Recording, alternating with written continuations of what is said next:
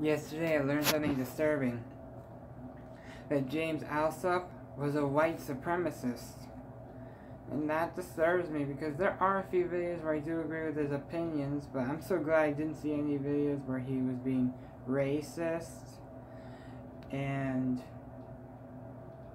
homophobic. Oh wait, where he said that he didn't agree with gay scouts and gay scoutmasters being allowed into the Boy Scouts. And when talking about how girls were going to be allowed into the Boy Scouts, I disagree with that.